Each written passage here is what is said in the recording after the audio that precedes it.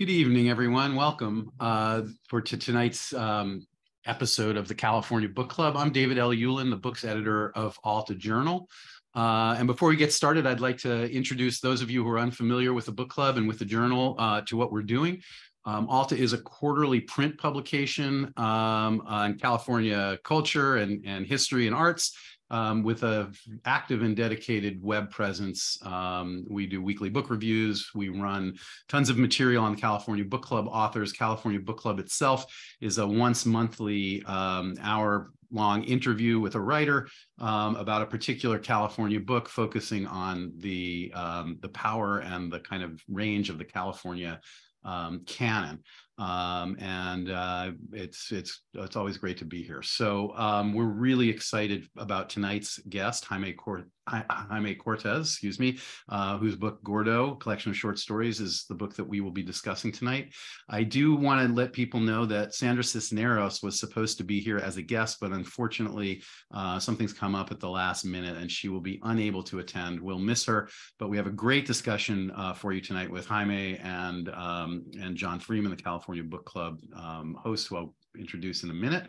Before we get to the action, I want to acknowledge our partners. We couldn't do this without our partners. And one of the things that's really interesting and powerful about this is that you're really seeing kind of the book community coming together in the service of literature, which is what makes this community so special. So our partners are Book Passage, Book Soup, Books Inc., Bookshop, Bookshop West Portal, Diesel, a bookstore, Green Apple Books, the Huntington USC Institute on California and the West, the Los Angeles Public Library, the San Francisco Public Library, Romans Bookstore, Narrative Magazine, and Ziziva Magazine. All of these are, great bookstores, great libraries, great magazines. Please avail yourself of their work. So how do you support this work we're doing? Bringing, I haven't done this in a while, so I've left something out. Okay, I do want to let you all know that we do a ton of coverage leading up to the events. In the case of Gordo, we've got essays from numerous contributors and essays related to the book. We have an excerpt of Gordo.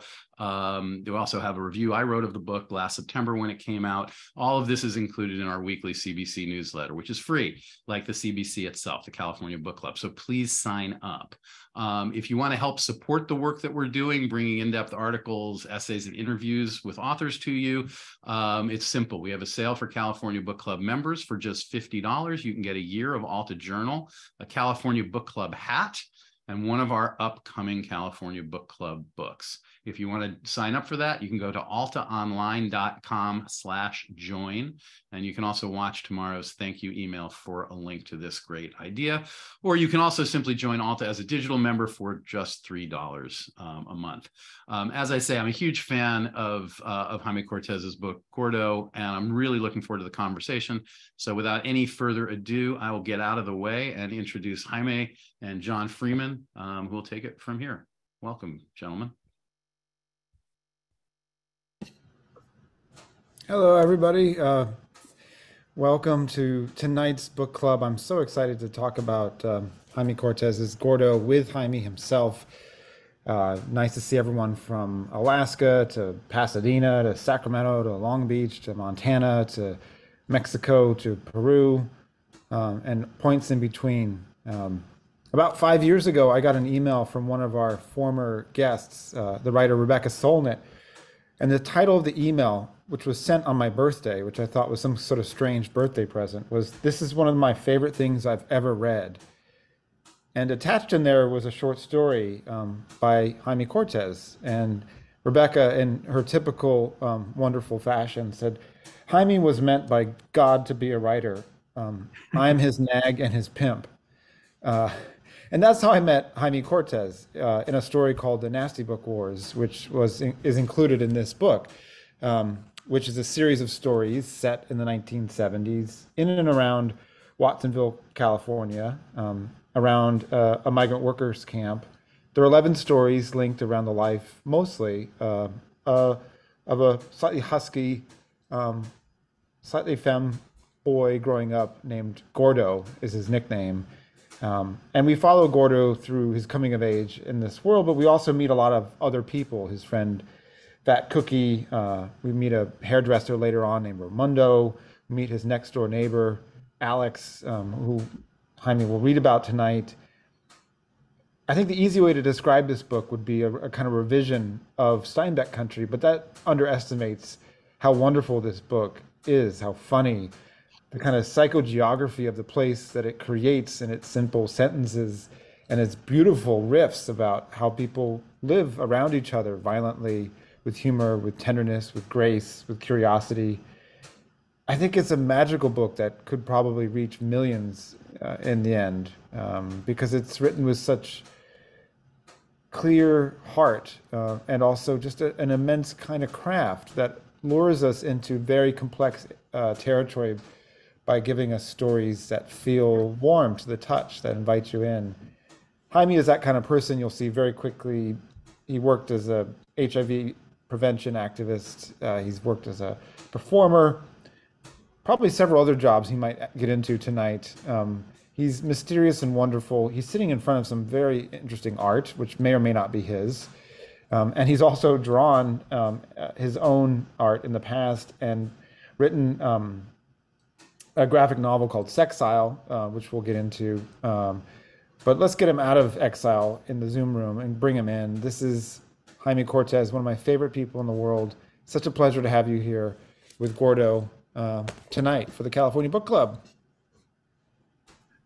Hello, everybody, and good evening to you all. I'm so excited to be here with the California Book Club. It's such an honor, and I'm really been looking forward to this discussion and to having some time to share with you all. For many weeks, I've been looking forward to this, so it's good to be here. Thank you for having me.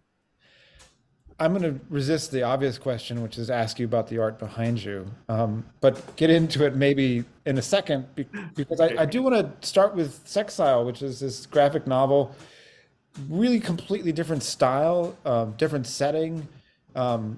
You would almost never know that the person who worked on and made that book wrote these stories. So I wonder if you can talk to us about the genesis of this book, where these stories started to come out, and how you decided on, because it feels very deliberate, you decided on the style in which you would tell some of these stories. And you're referring to the stories in Gordo, yes? Yes. Okay, great.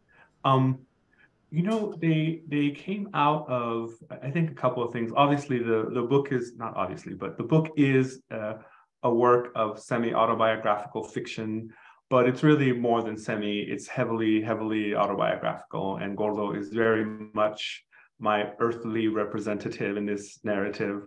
That child is very much me. I think it was a couple of things that was interesting to me. One is that I wanted to see more stories about people like this. So I was anxious to have these stories be out in the world and to tell these stories of that California that I grew up in, that California of farm workers, of people kind of on the underside of the economy, on the underside of legality. Some of them are undocumented. And that was something that kind of drove me.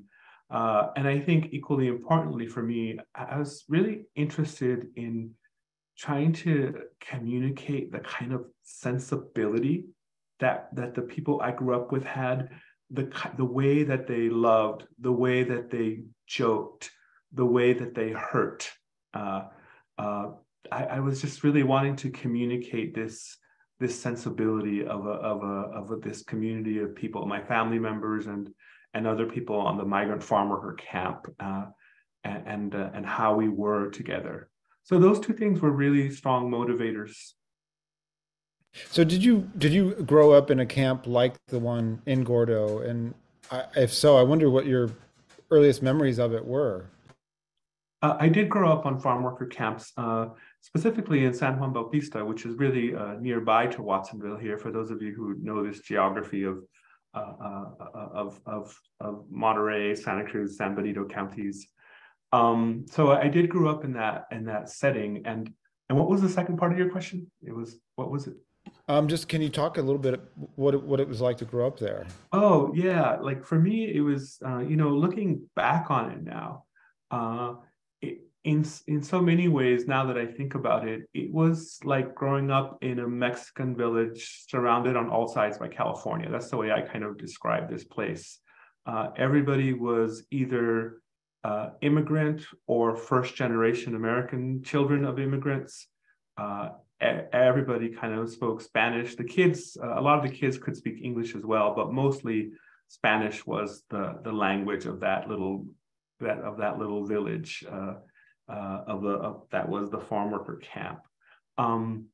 It was a place that was it was in a small town. Like San Juan Bautista remains a tiny town. But I think the thing that was to me was so striking was going back there as an adult and realizing that the distance between the camps and downtown San Juan, the 2 or 3 blocks of kind of stores and other bakeries and all that stuff, the actual distance is probably not even 2 to 3 miles, but it might as well have been another country because it just felt like you were crossing into a whole different country. When to me, it felt like we were crossing into a different country when we went from this camp to the land of homes with driveways and front yards and indoor toilets. All of that seemed to me like exotic and of another world. I think that's something that really kind of jumps out at me when I think back at those camps. I did not initially realize that we were poor. It wasn't until I started going to school that I realized, oh, we are poor people. So that was, for me, it was just everybody around me was kind of in that kind of socioeconomic bracket of farm workers and their children. So there was nothing else for me to compare it to. That sense of being set off aside from California exists in the book in this really wonderful way of this deep enclosure, this sort of almost sense of protection. In the first story, this guy comes in with a bakery truck selling donuts for 10 cents each, but two for 25, which is a weird deal because you think, I think that's how I remember it. I think wait, it was. I think it was 12. I think it was 12 cents each, two for 20. Yeah, yeah. Okay, so that is a deal. And the kids kind of look at him like this stranger, this sort of it's almost like the beginning of a kind of adventure film where this guy rolls up out of nowhere with this, and he's probably just driven in from another part of town, and the kids all he tries to speak to them very slowly in Spanish, and they're like, "No, we speak English." Yeah. And throughout the book, I feel like you very gently keep, at least into the sort of latter parts, the world enclosed. And I wonder what that enclosure allows you to do and what to not do as a storyteller in terms of how you treat and look at and present your characters. Yeah, I was very much interested in the interrelatedness of adults and children on this camp. And so occasionally that little village, as I call it, would be the bubble of that village would be pierced by somebody from the outside. And it's always an event. It's noteworthy when someone from the outside would come to the camps.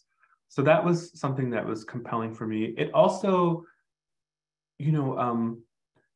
a lot of the stories are about the society that children make in the absence of adults. And I think that having them on this farm worker camp and having that kind of isolation, it's kind of a perfect petri dish for that, for that experiment of like, what do kids do when you leave them on their own? And I think that the kind of isolation of the camp also helped me to get to those kinds of things because they had each other there, whoever else was in the camp, and there was not much else from the outside, so they have to contend with each other. And that's the beauty and at times the challenge of like very small town life or village life, or in this case, the life of a camp, is that you have this intimacy, you have to contend with each other. Mm. Yeah, and I think kids have an innate sense of fairness and unfairness. They're always up to mischief. They're trying on selves and ideas, and they react very viscerally to presentational modes of being, which is quite funny because throughout this book, especially in the first half, Gordo's often getting messages either by watching or by being presented with them of how he's supposed to be as a boy or as a man, which is absurd because he's a boy. And so in the second story, his father brings him a wrestler's outfit to sort of ask him to sort of be a man, but he's presented him with the most incredible camp outfit a boy could possibly be presented with. And I wonder if you could read from that story, because it's a perfect example of the kind of collision of adult and kid world. Yeah, so that's great. That's a good introduction to it. The story does take place on the farm worker camp, and the Gordo's father has gone out, as he always does on Sunday, to the flea market, and he came back with all this boxing and wrestling gear for Gordo, which was like a gift from another planet. It was so alien to who Gordo really was, but it was so much about, the father wanting him to be this kind of boy. So I'll just do a brief, maybe 5-minute reading from that. So the father bought a box, and they begin unpacking it and taking out all this boxing gear. And then Gordo starts asking his father questions. "Where did you get all this boxing stuff?" I asked Pa. "At the Pulga, of course, the Árabes. They're having new things for the boys today. Boxing, lucha libre, wrestling things. People were buying it like pan caliente. Look in the box, hijo, there's more." Inside the big box, there's a smaller box. I open it up. Shiny white boxer boots with silver stripes and shoelaces and little dangly pom-poms on the side. "Thank you," I say. "These are so pretty." Bug is real quiet. He opens his mouth like he's gonna say something, but he don't say nothing. He shakes his head like something bad just happened. I'm holding my boots like little twin babies. I'm telling him they're so pretty. And then he breathes like he's really tired. And he says, "Keep going, hijo." I reach into the box and grab a folded up bag and open it up. Yes! A lucha libre mask of my favorite wrestler, El Santo. The mask covers your whole head and face in sparkly silver. Even the mouth holes and the eye holes are sparkly. "It's all for you, hijo. Keep going," he says. There's a bag in the box. I open it up. The jump rope. Wow, Pa, this is the best thing. I feel like maybe I'm gonna cry. I look up at Pa. I almost can't say it, but finally I say, "Gracias, papi. I've been wanting my own jump rope forever. Sylvie never loans hers to me. But now, anytime I want to, I can play jump rope." "It's not for playing," says Pa. "It's for ejercicio. Understand? You start training and training so your heart and your legs can get fuerte. And you can burn off the fat, get strong to do boxing, lucha libre, ¿entiendes?" I understand, Pa. "Hijo, you know how Muhammad Ali is the black Superman?" "Yeah, he's the best." "Well, Gordo, you can be the brown Superman. Float like a butterfly, sting like a bee, un gran campeón." "Okay. All you need to do is train hard. You want to put on the Santo mask?" "Yeah, Pa." I grab it and try to put it on, but I can't. Pa takes it from me and unties the laces on the back of the mask and opens it up. Then he puts it on my head, pulls it down hard. I can feel him tying the laces in the back. When he finishes, it's really tight. It's pulling my hair. My ear's kind of bent. It hurts, but I don't care. I love it. "Turn around, Gordo," says Pa. "Look at yourself." I walk over to the mirror. Wow, I'm pretty sure I look cool. My boss stands behind me. I hold up my arms and make a muscle. Then he reaches down and tries to pull off my shirt. I don't want to take off my shirt in front of him or nobody. I grab it and yank it back down. "Gordo," he says, "take it off." I don't want, "Take it off now." With my shirt off, I feel naked. I don't like it. He tells me to look in the mirror again, so I do. I look even more like El Santo now. He's smiling. I feel like El Santo. This is boss. Let's go outside so I can teach you jumping the rope, says Pa. I already know how to jump rope, Pa, I say. When I play with Sylvia and the girls, I could beat him sometimes. I grab my rope and follow him. I don't ever go outside with my shirt off, even at the beach. It's embarrassing to be fat. I don't like the way people look at me, but today I don't care. I'm El Santo. I'm the best. I pick a spot in front of the house and I begin jumping rope. My pa looks pretty excited when he sees me jump. My dog Lobo comes running to see what's going on. Caramba, Gordo, you got good reflexes, mijo. Good feet. I never seen my father so happy before.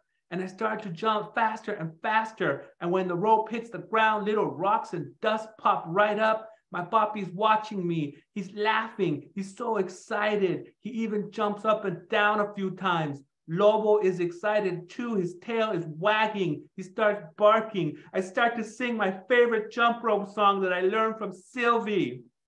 I'm a little princess dressed in blue. Here are the things I like to do. Salute to the captain, bow to the queen, turn my back on the submarine. Don't, he yells. Don't what, I ask. Don't sing that song. I'm breathing hard from the jumping, but I'm also thinking hard. I look at his face. If the next thing I say is the wrong thing, I'm gonna get hit. Should I sing a different song, I ask? No, hijo, no singing. All you do is jump and count, okay? Every day you're training, you're trying to jump a little more. Okay, I say, I'll count. So that was an excerpt from the story El Gordo. Oh, I love hearing you read, Jaime. You're such a great reader. And I love in that scene how there are two people in it, but one of them's wearing a mask, and it's not necessarily Gordo. You know, it's like he's responding to honestly to the messages that he's being given. And while you were reading, Linda Lucero, one of the audience members, had a really good question, which is, can you talk a bit about how you found the right voice for these characters who are not yet adults? Because I think that's one of the great strengths of these stories. If I had to identify what the core project was in the end of doing this collection, it was nailing that kid voice. That's where I ended up having to put a lot of energy. My process involved, first of all, a lot of reading it out loud. I have to hear it in my ears to know if it sounds, quote, right, whatever that means. And that, that's the calculus for that is a nuanced one that it's very individual to me, what I think of as being the right thing, the thing that feels true to these kids. And I think the other really important task was figuring out how to evacuate my adult mind and my adult language and frameworks out of this kid, get the adult self out, and instead try to remember back to the poetics of children, and to remember that, there is such a thing as a philosopher kid. Like, they philosophize in their own ways, with their own language, with their own frameworks. And that was the work for that voice. And it was a wonderful exercise. And I'm really glad that I realized after a while that I had to get my adult self out of that voice. Well, and one other tiny detail that I think you get down very cold is that for kids, a dog is like another person. And so Lobo's activities, there's one of my favorite sentences in the book is, the dogs are melting, and the dogs are just sort of part of the pack of kids growing up. Another question that came up from the audience in advance of the event, which I think is also related to what we're talking about in terms of voice and seeing kids with their own terms, with complexity, and creating a voice for that in stories, is to ask how much of this is influenced by comics, which is a great form in which those things can be worked out. And someone in particular wanted to know whether Gordo was inspired by a cartoon character called Gordo, created by Gus Ariola.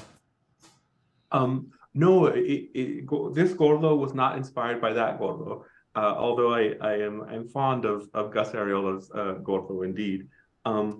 I would say that this wasn't this was. I think the connection that I would make to comics is that I try to write very concretely and very visually. I often say, I love drawing and I love writing as well. And I often say that, when I draw stories, and when I write pictures. So I try to be really concrete.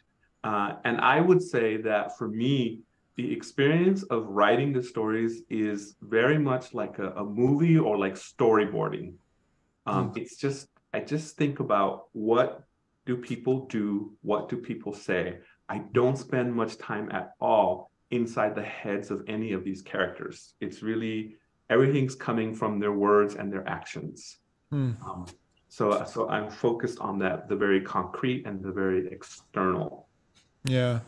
As this book goes on, though, Gordo's it becomes more of a participant observer in a way. I mean, he's talking the whole time, but in Chorizo, for example, when this family comes to town, this Indio family, he's doing a lot of observing about how his family deals with the need to be the challenge to be generous, to not judge.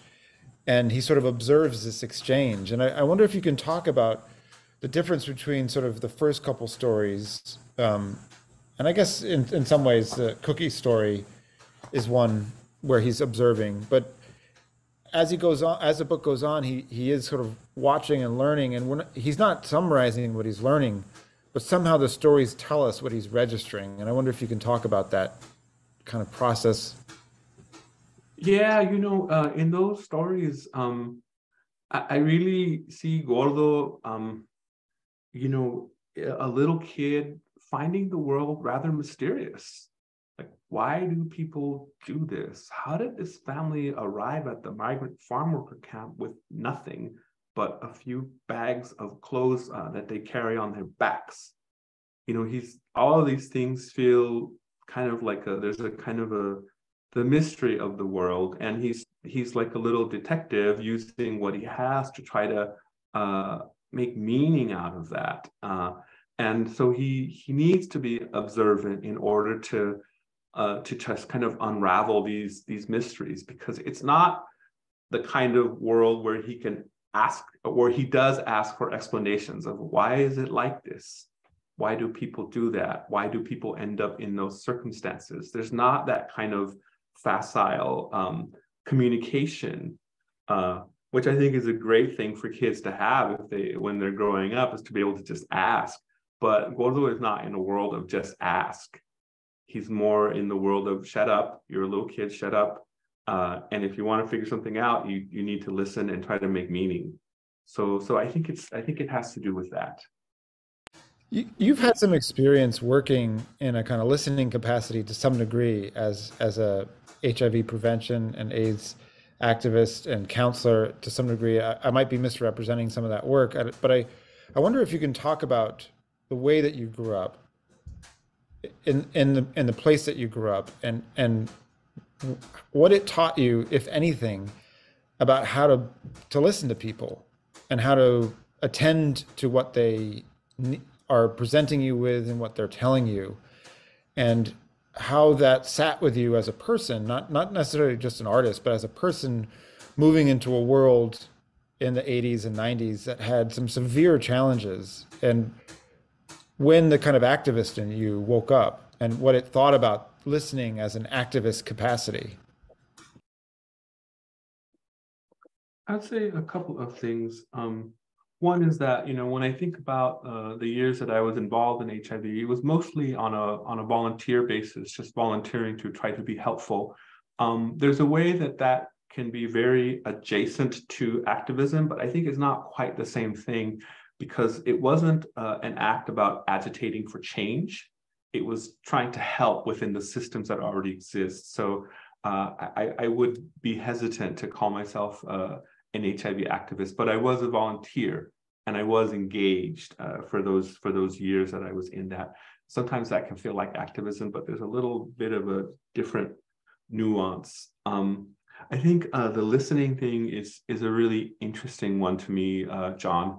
I think the most primordial thing I could say about the listening piece is a child growing up in a world where there's alcohol and violence has to learn to be very observant and has to know how to read the room, because that, for me anyways, that kind of violence or shouting could erupt at any moment. So you had to be able to know how to navigate that and how to not do things that might set it off. And so the listening piece and being observant was a kind of survival mechanism. You have to learn how to navigate these gross power imbalances and the hovering possibility of violence that's always there. So I think that was very informing to me in terms of listening and observing and trying to understand what makes people tick and what do they want and need, and how much can they be trusted. So all of that is kind of in play. I don't know if that answers your question, but that's a beginning. Oh, absolutely. I mean, I grew up in the era where kids were hit. So, Yeah. and I was always, as a kid, reading the room, making sure that I didn't get too close to the edge where, I was going to get hit in the head. Yes. And I was just remembering something very recently that I'd completely forgotten, was that when I was first in elementary school, there was like this hierarchy, because some kids' parents had signed the form that said, yeah, you can hit my kid. And some kids' parents had signed the form that said, no, you can't hit my kid. And so there was like this thing, and we had like a lot of curiosity of like, are you exempt from being, hit at school or not? So I had forgotten all about that. We were in a funny transition between the culture of corporal punishment and the emerging culture of that corporal punishment in schools was unacceptable. yeah, we won't go down this road, I promise, but there was a third grade teacher with a paddle with holes in it because the holes made it hurt more. You would think that this was, 1919, but it was actually the 1970s, and that was, I dreaded, going to third grade for that reason. And I guess one thing I want to ask you about is, typically when violence occurs in fiction, it can kind of clear the room, it can kind of flatten. And throughout this book, you have these moments where violence happens, either person to person, or there's a fight, or men dancing suddenly get into a fight because they're trying to figure out who's the best dancer. And then suddenly, at the very end of a fight, there's an act of tenderness. I guess what I'm trying to work towards is that you capture the suddenness and then the fact that it's over, and that there couldn't be right after that a swerve towards tenderness. And I guess what I want to ask you about is knowing how violence can feel when you're in it, how you were able to keep the story supple enough so that the violence didn't overwhelm it. Because I think a book like this, because there are some really hard things in it, could have been overwhelmed by the acts of violence that occur within it. Yeah, I think that I knew that my stories were right next door to abjectness. Like I knew that because you have this combination of poverty and marginalization and violence and queerness. It's just right next door to abjectness, and I didn't want to be in that place. I wanted to hopefully, uncover some of these tremendous challenges and frightening things that were part of this world that this child lived in. But I didn't want that to be so defining. And so I had to figure out, like, it's like a recipe, like just how much of this abjectness can we include without it becoming abject? Like how much salt can you put in the soup before it actually becomes too salty? It's kind of like that feeling, I think. I needed to do that because these characters are pretty much all based on actual people or composites of people that I actually knew growing up, including a lot of family members. And I love them. And I don't want to flatten them into just perpetrators of violence or victims of violence.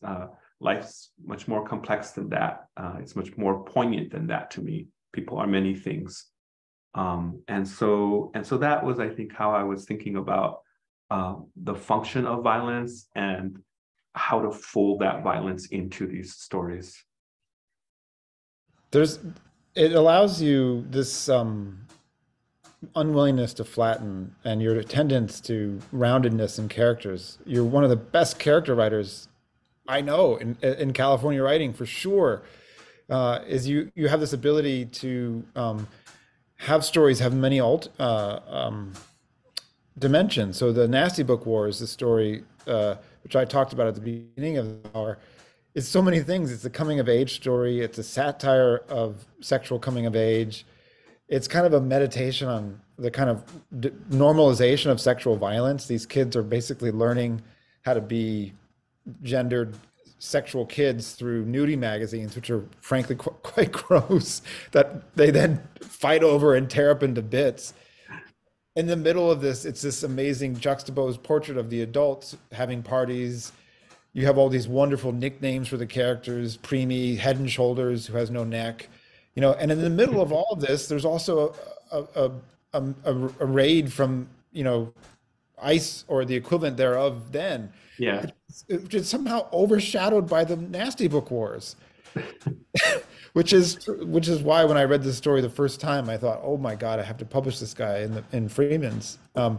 So I guess I want to figure out from you, because we're getting in towards the middle of the hour, and I'd love you to read again, is as you get to the middle, to the 2/3 point of this book, the stories get very complex, and the worlds that they're juxtaposing, especially in Nasty Book Wars and especially in Alex. And what did you change in how you were writing those stories to sort of tilt them towards a greater contextual complexity?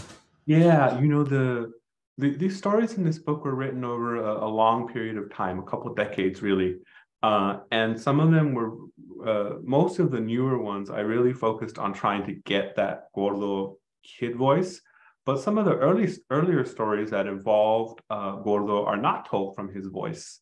And the Nasty Book Wars is an adult kind of narrator telling that story. And so you get to bring that kind of adult sophistication to, how you tell the story of these kids, discovering this pornography, which, I've, after having the book out for more than a year, I finally started getting invitations from high schools to come and present in high school settings. And one of the things that comes up, that story will sometimes come up, and I always make a point of reminding these kids, like, okay, you guys, if you have internet access, you have access to oceans of pornography, like every possible permutation from every corner of the world. It's all there for you to ogle and be fascinated by. And I just need you to cast your mind back to a time when it was actually quite unusual to have access to porno if you were a kid, and what it would mean to find this stash, this hoard of pornography. So I kind of take him back to that. And I'm sorry, I lost track of the question. Oh, I guess I was asking, and you've sort of answered it, which is how you tilt these stories towards greater complexity in the middle of the book. Oh, and yeah. I've answered that by having an adult narrator. It's that voice switching from the kid voice to an adult narrator that allows you to have this different kind of penetration that's not just based on what you are observing, but it's combining what you are observing and connecting it to a bigger picture, a bigger set of facts, which is the difference between that kid voice and that adult narrator. You mentioned high schools, and if there's any educators who are listening to this call, I cannot recommend enough that you invite Jaime to come talk. I've seen you read in person, Jaime, a few times, and every time you sort of bring the house down. Once you even overshadowed Rebecca Solnit, which I think is virtually impossible to do. But when you read at City Lights, everyone was like, who is this guy? I have to get this book. That was a year or two before your book was even out. I want to move back to the book though, because at the heart of this book is a long story called Alex, which I think is just a masterpiece, and it does return you to Gordo's voice, but it's a different kind of depth to the voice. He's observing. There's this person that lives next door named Alex, and I wonder if you could take over the description of the story, because I think you handle so many of the details in it with just absolute mastery. I think in this story, Gordo and his family have left the farm workers camp and they've moved into their own home, and they have a neighbor, and the story is really about Gordo learning that things are not always what they seem, and beginning to understand some of the inner workings of what was happening next door with his neighbors, and of a kind of abuse situation that was happening that kind of echoes abuse that had happened in Gordo's own family, but it had all these other elements that were really confounding to Gordo, to begin to realize, whoa, there's something going on next door that I had no idea about, and I'm just trying to piece it together, and I don't quite get it. And so, in this scene, I'm going to read from Gordo's neighbor, Delia, who is the woman who lives next door. She's reaching out to him across the fence. There's a fence that's covered with ivy, and it has holes in it, and that separates the two properties. And so they're having this communication across this ivy fence. And I want to read from again, another like 5 minutes or so from there. And so this Gordo's talking about the couple that lives next door. If you saw them all dressed up in Easter colors on Sunday, you'd probably think they look pretty happy. But I know they're not, because sometimes I hear the bad sounds coming from their house. I know the bad sounds from when Bob returns home drunk and angry. From Alex's house, I hear shouting, things breaking, scared screams, somebody making noises like an angry animal. I once heard Delia begging Alex not to hit her, but of course she didn't stop hitting. It never works when you ask someone to stop hitting you. A few weeks later, I'm hanging clothes on the clothesline and I hear my name. It's soft at first, so I don't really notice it, but it gets louder. Gordo. Gordo. Gordo. I can't figure out where the voice is coming from till I notice it's coming from the ivy fence between our house and Alex's. It's me, Delia, says the ivy. Hi, Delia. I didn't see you. Gordo, I'm wondering, do you know how to fix this? I hear the sounds of ivy leaves and vines getting pushed aside. Then I see Delia's hand holding a transistor radio with a suitcase handle on top. She pushes it through a hole in the fence over to our side. I walk towards the hand and take the radio. Your radio's broken, I ask? Yes. No, I don't know, maybe. I take the radio from her hand. Turn it on, says Delia. I find the on-off button and push it. The radio starts playing When I Need You. I change the station. It's Cornelia Reina's Barrio Pobre. I change it again. It's a football game. Boring. I change it one more time and it's Rock the Boat. That's my jam. I turn up the volume. It sounds good. Your radio sounds okay to me, Delia. I know the sound is good, but it's broken. It's different. I bought this radio from El Salvador. I wanted to know what was happening back in my country. But when I turn it on here, it mostly talks in English. I can't hear the radio voices from home. I turn the dial to where the news should be, and all I hear is rock and roll in English. What happened to the voices from home? I'm not sure how to explain it, but I try. The radio is different in every place, I say. When we go visit family in San Jose, The radio is different, different music, different news. You can't hear the voices from back home in your country. They're too far away. Oh, says Delia, I can tell from her all that this is bad news. I really wanted to hear the voices from home, says Delia. I miss them so much. It makes me feel lonely. I thought the voices from home lived inside the radio and I could bring them to Watsonville. You can't, Delia. I'm so stupid. I'm a burra. No, you're not stupid, Delia. You just didn't know how the radio works. Here, let me give you back your radio. Delia pushes back some ivy like a curtain on her end. Through the hole, I see a corner of her face. She has a puffy eye. It's black with purple. I don't say nothing. I push the radio through the ivy and she takes it. Thanks, Gordo, she says. She sounds so sad. I hear her walking away. I hear her back door open and then shut. I finish hanging the clothes. I'm not sure what to do. Ma's always telling me to mind my own business. Says I'm like some nosy old lady. Black eyes are top secret. 2 times Ma got a black eye from Pa, but nobody said nothing about it. I guess you're supposed to shut up like nothing happened. Swallow the story. But Delia needs help. So what should I do? I look up to the sky, close my eyes, and I ask God to tell me what to do. I wait and wait, hanging clothes. He don't say nothing. Every time I ask for help, he never says nothing. I finish hanging the clothes and I go back into the house. Sylvie's doing homework at the kitchen table. Ma's cleaning the living room windows. I open my sock drawer and grab my magic 8-ball. I know it's stupid to ask a toy what to do, but I'm stuck.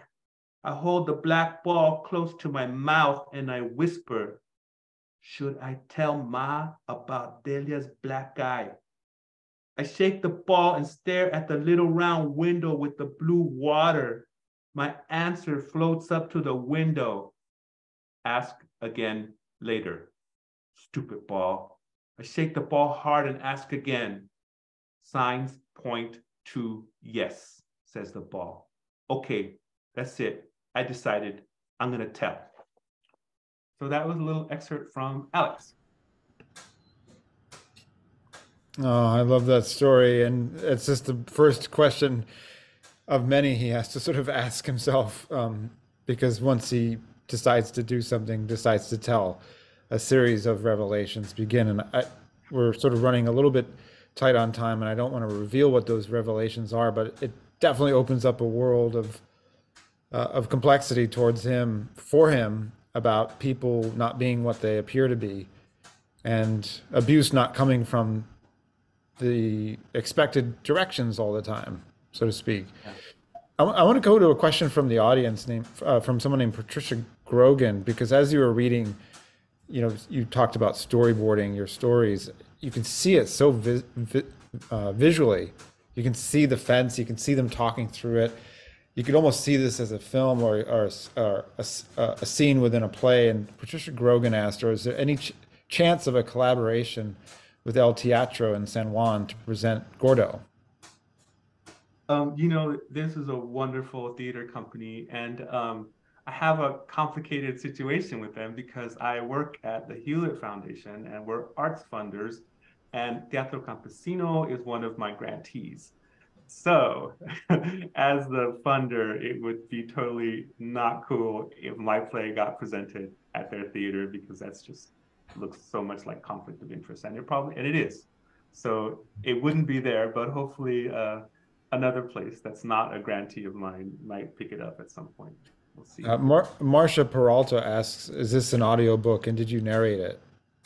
It is an audiobook, and the Penguin did not want me to read the book, and I tried to convince them to let me do it, but they want professionals to do it, and the person they chose did a really good job.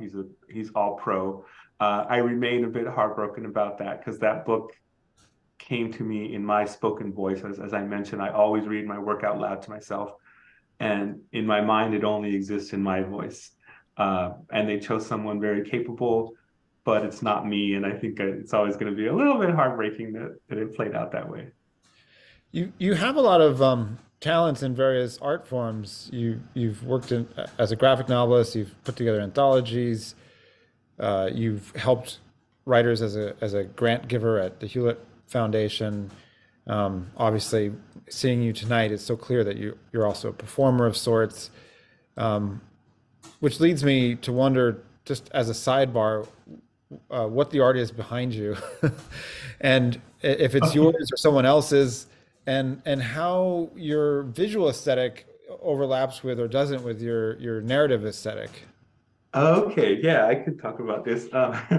And this one here on this corner, this is a painting by the late and very lovely Tony DiCarlo, and who was at the time based in Los Angeles. And Tony did these wonderful paintings of Latino men that tended to be his subject matter, and I always was very taken with that work and continue to be taken with it. This middle piece, which I should just, let me see if I can adjust the camera a little bit. Yeah, there we go. This middle piece is an acrylic painting by Orlando Garza. It's a San Francisco artist. And I had seen another of his paintings in a similar kind of vein with this man wearing a santo mask. This is actually the wrestler in question in the story. This is a santo mask. This is the look of it. Except in this case, he turns it into a disco ball instead of just silver fabric. And I was just really smitten with it. And I asked him if he could do another version of it for me, and I did. So this was my first ever commissioned painting that I purchased on layaway. And I'm so glad I did. And then the third one is Jaime Chavez. And he's based in Los Angeles, and he does these beautiful, super graphic, super flat images, combining like LA homies with kind of Aztec or Mayan elements. In this case, the homie is wearing like this kind of headdress, which I am a bit ignorant, and I don't know if this one would be Mayan or Aztec, but it's one of those, I'm guessing. And that's the theme he kind of likes to work with, and I adore his work. It's just so flat and elegant. Oh, that's wonderful. Do you ever, when you go to talk to high schoolers or young kids about writing, about Gordo, about being an artist, do you ever bring visual art as you do readings, or do you just basically allow your voice to fill the room? I have not begun doing that. I guess somebody asked about this last piece. Well, let me get it closer. They said they couldn't see it. So let me just grab it here. And this might give you a better picture of it. It's on wood, which I really love. I love painting on plain old wood, and that's it. So, anyways, but no, I have not incorporated the visual art into school presentations that I do. Going back to sort of the story you just read, Alex, I feel like that would be such a great story for high schoolers to read for all sorts of reasons, because it's such a generous and enlarging entry point for issues of gender, of neighborliness, of what to do when you see something you know is wrong, about assumptions, about same-sex relationships, all kinds of things. And I don't know what it is about this book, but it makes, and I know it's not me, because one of the interviews that ran of you was in a Monterey publication was just said, the wisdom of Jaime Cortez, which you can be forgiven for developing a slightly big head if people start asking you things like that. But I do think this book it carries wisdom in the lightest way. And it does that by allowing a child to have wisdom. And I guess what I'm building towards is a question that one of the audience members, Gabrielle Bernal, asked, which is, this is one of my favorite books that I shared with friends and family. Gabrielle writes, I'm curious what insights that you now know that you would share with Gordo or any of the other kids as a Tio or as an older sibling? Can you say that again, please? I think the question is, we were in this book, we're watching Gordo learn some things, Yeah. expensively in a way, emotionally, experientially. And of course, as the book goes on, we kind of leave the kid world and we meet Raymundo, who's sort of more closer to an adult eventually, is an adult. But you don't sort of reflect back on this world with adult knowledge per se, except in Nasty Book Wars, which is narrated from an adult perspective. And I guess the question that Gabrielle Bernal is asking is, what insights would you share with Gordo or with any other kids of that age that you now know yourself, either as a Okay. writer or as a Tio or an older sibling? I think there's a couple of things. I think about that little fat sissy boy, and there's I think for anybody just to go back and find the pictures of yourself as a kid and just take a really, really good look, and it really opens up your heart to yourself, but also just to kids in general. I certainly found that to be a case. Just pictures I'd seen 1,000 times, just to sit and look really, really closely was a fantastic exercise. I suppose if I had to say things to a kid like that, one of them is you get to be yourself. You get to be yourself. And sometimes that comes, at a price, but you get to be yourself. And I think that was something that was so unfathomable to that little boy version of me, was to imagine that you can just be who you are. You can be the sissy, you can be the queer kid, you can be, the kind of bookworm one in a world where being a bookworm was not very valued. You can be those things. I think it's just that. It's a very simple message, I think.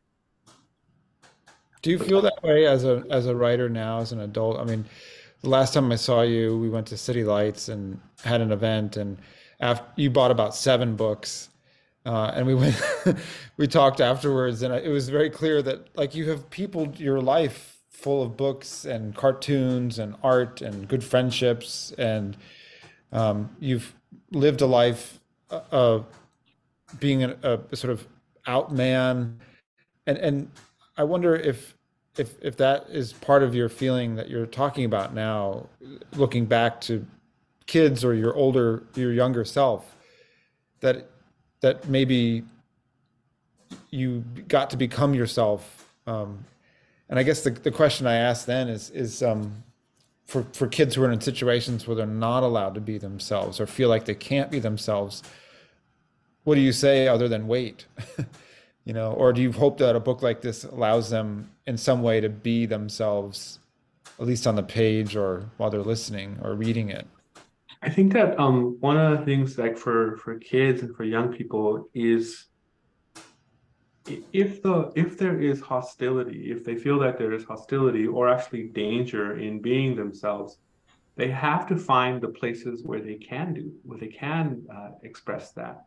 And it can be, in the company of certain friends, trusted friends. That's a place. I remember being adolescent, and a friend started basically explaining to me that he was gay, and that was revelatory, that someone else was experiencing that and that they would actually share it. I didn't feel comfortable sharing that about myself yet, but it meant the world to me that someone kind of could share that, knowing probably very clear that I was also a gay kid.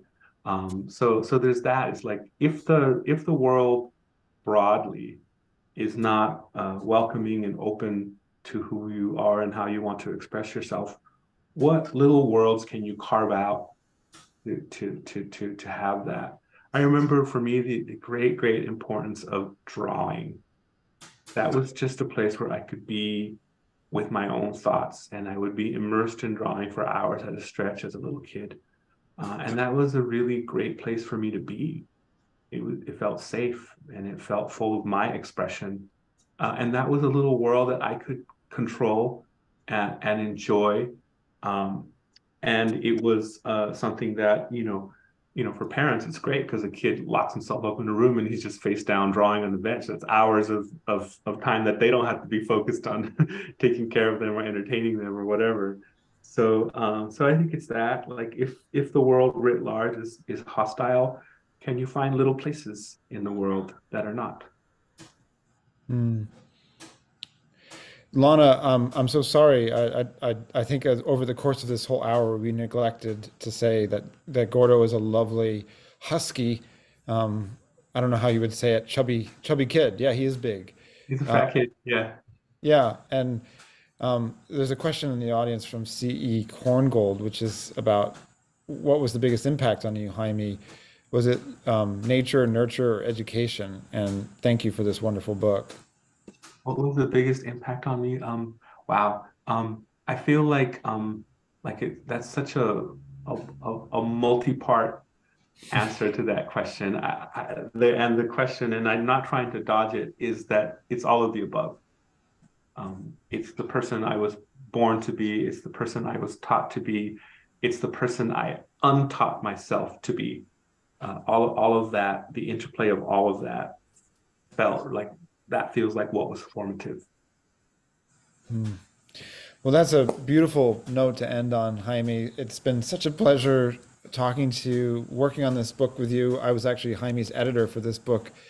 Was just an enormous joy watching it emerge and find all these readers. I think it's the beginning of a long life this book is going to have. If you haven't read it yet, I cannot encourage you to pick it up more strongly. I think it's just an act of genius, big-hearted, lovely, funny as hell, and it will do probably what this hour did to you, which is make you smile and maybe have a little weep as well. I know I've had that moment. Jaime, thank you so much for giving up tonight and coming to talk to us.